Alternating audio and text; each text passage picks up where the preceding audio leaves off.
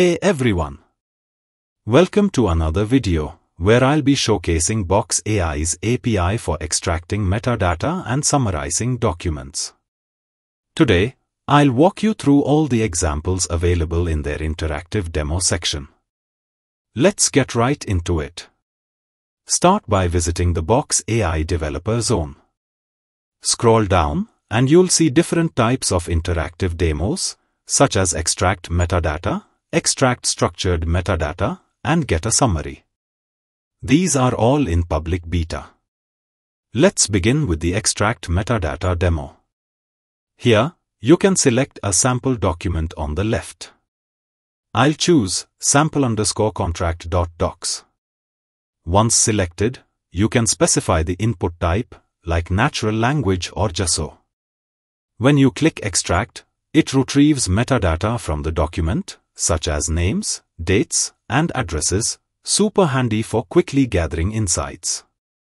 Next, we move to the structured metadata extraction. This feature is similar but more refined. It lets you extract specific fields like supplier names, contract dates, and terms.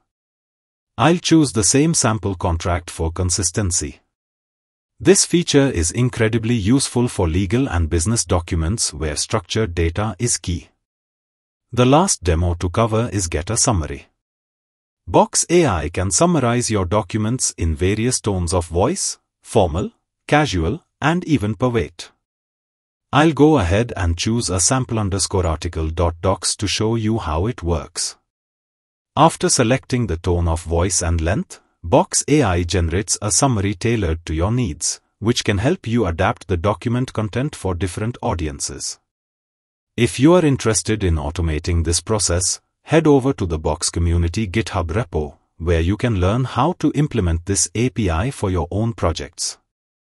It's perfect for saving time and boosting productivity. And that's a complete overview of Box AI's API. We've covered how to extract both regular and structured metadata and generate document summaries in different tones of voice. Don't forget to check out the Box AI Developer Zone and GitHub repo if you want to explore further. Be sure to like, share, and subscribe for more tutorials. Thanks for watching.